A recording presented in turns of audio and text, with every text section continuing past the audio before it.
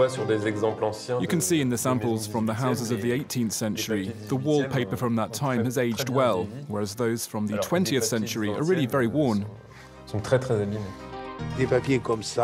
Wallpapers like these, for example, will be used to restore existing pieces in a museum. And then there are private buyers who purchase them. They sell across the entire globe.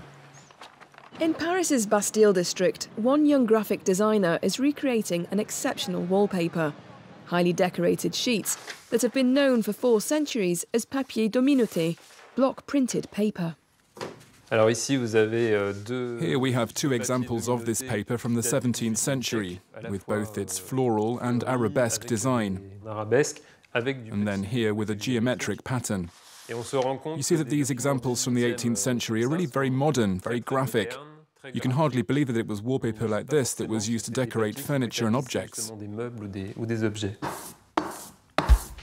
This restorer strictly respects the traditional production methods.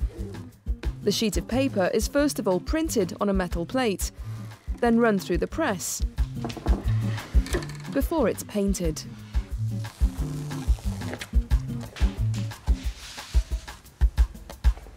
In the beginning, they were painted either purely by hand, or to make things quicker, they would use stencils.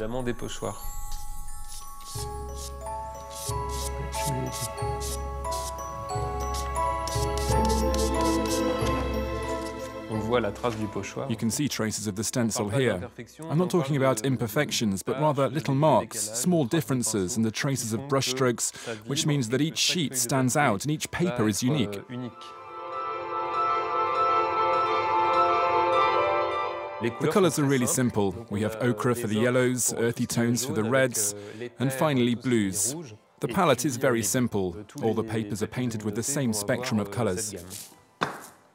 Forgotten for years, this type of wallpaper is making a big comeback.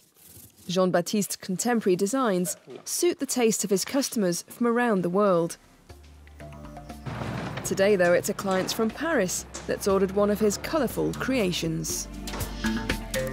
It's meticulous work, like any kind of assembly job. When you're putting the paper up, you have to pay real attention to what you're doing. Unlike modern-day wallpaper, which comes in a roll, this paper is pasted onto the wall, sheet by sheet.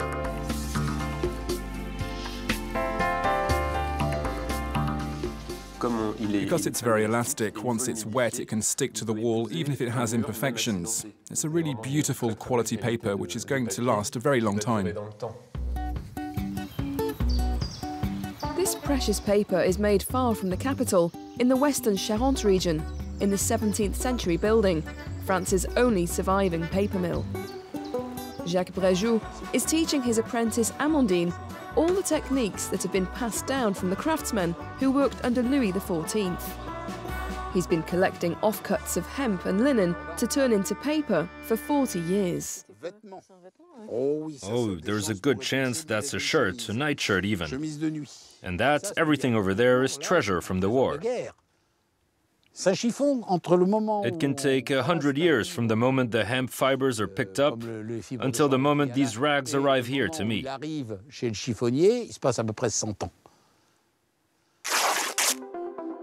Once they're torn into strips, the rags are then crushed in this 400-year-old machine, known as a Dutch stamping trough, which Jacques has brought back to life. This is how the pulp is made.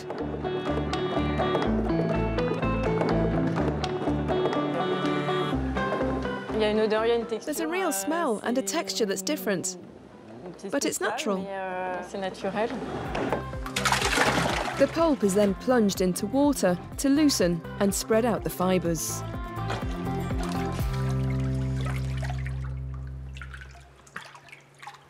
Lower it, now bring it back up out of the water, and now very gently shake it so it's not too dry, but just a little bit.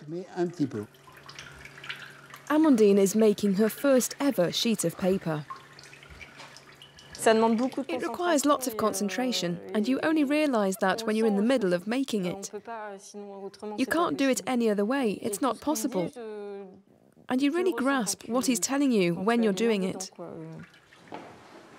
The water is then squeezed out of the paper using this press.